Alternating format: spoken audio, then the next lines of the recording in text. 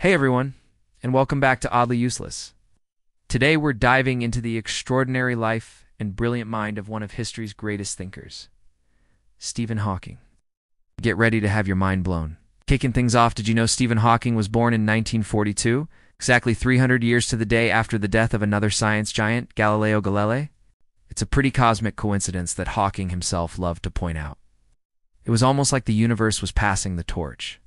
At the young age of 21, while studying at Cambridge, Hawking was diagnosed with ALS, a devastating neurodegenerative disease. Doctors gave him just a few years to live. But in an incredible display of resilience, he defied all expectations and lived for more than 50 more years, completely revolutionizing our understanding of the cosmos along the way. His body might have been failing him, but his mind was just getting started. And what a mind it was. In the 1970s, Hawking made a discovery that shook the world of physics. He theorized that black holes aren't completely black after all.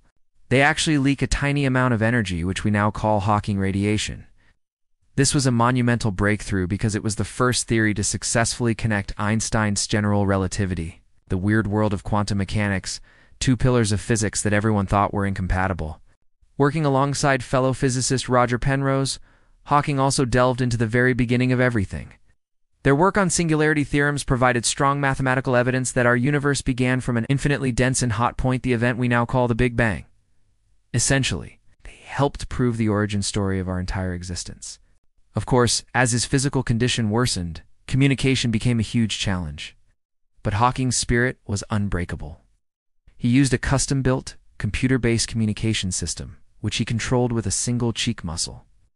The synthesized voice it produced became instantly recognizable worldwide, an iconic sound for an iconic intellect. In 1988, he decided to share his complex ideas with the public by publishing A Brief History of Time.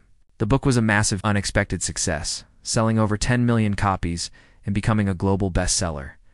It became famous for being the book everyone owned but few could finish. It had sparked a fascination with cosmology for millions.